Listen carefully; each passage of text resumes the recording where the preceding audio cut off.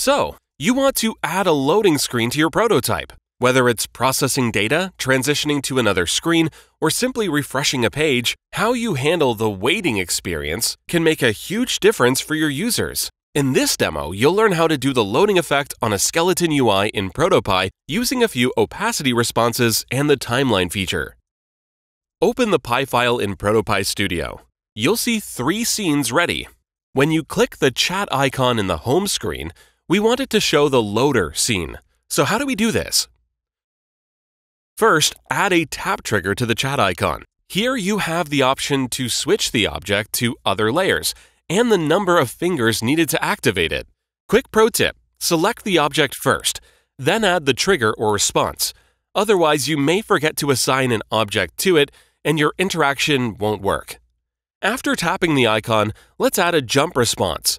In the Jump Property panel, choose which scene you'd like to jump to. Select Loader. Below are the transition options. We'll cover this in depth in another lesson, but for this demo, choose Slide In. Let's preview. Tap the chat icon and it jumps to the next page. Good job! Another pro tip, if you think the icon is too small for the user, you can simply extend its touch area. Select the chat container in the Layers panel. On the right-hand side, look for Touch Area and enable it. Then input the value 10 for all sides. It should now be easier to tap on this icon. Moving on to the loading interaction, what we want is to jump from home to the chat page. To do this, we'll utilize the loader scene. The interaction should happen automatically without any input like tap or drag. Add a start trigger. You can set this 2 ways. It can be activated after a jump response has been completed or during the jump response itself, and also the option to restart every time. For now, just keep the default options. We cover the various start trigger options in another lesson. Let's do the blinking effect to indicate the full screen loading text. But first, why is it necessary? As considered best practice for UX design, showing users moving feedback or progress indicators leads to higher satisfaction and longer wait times. ProtoPie allows you to do this. We'll use the opacity response and apply it to our skeleton UI. You have 2 options. Adjust opacity to, which changes the transparency to an absolute value, or you can select opacity by, which allows you to change the object's opacity by an amount relative to its current value. Change the opacity to 50.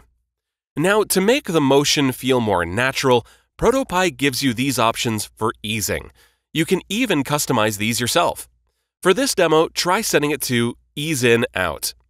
But we're not done yet. You also need to set the duration. Good thing ProtoPie has the timeline right next to our interactions panel, right? It helps users intuitively adjust the speed and duration of interactions. Simply drag and stretch the time bar of each layer instead of hard-coding values in the Properties panel. Try to stretch the opacity layer all the way to 0.8 seconds. Now, let's preview. Looking good!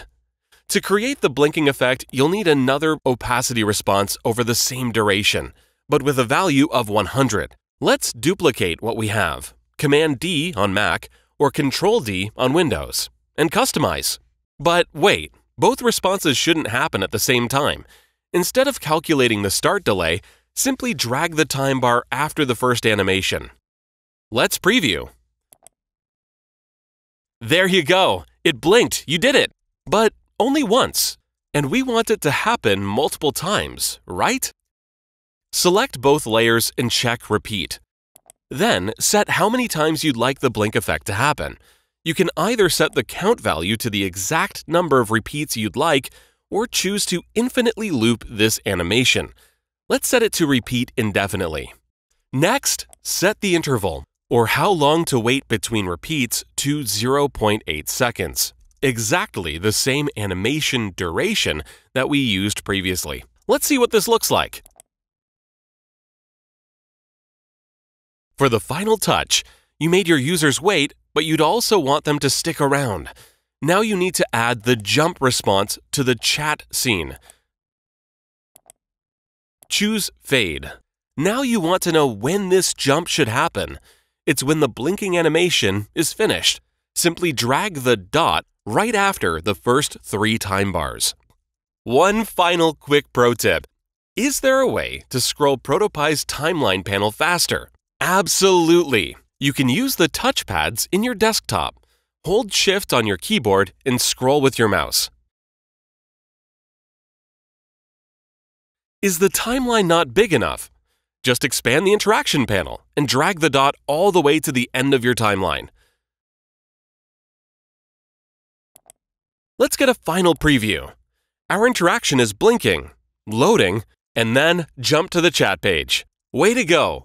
Just remember, when creating micro interactions that need numerous responses in ProtoPie, let the timeline save you time. We hope this helped. See you in the next one.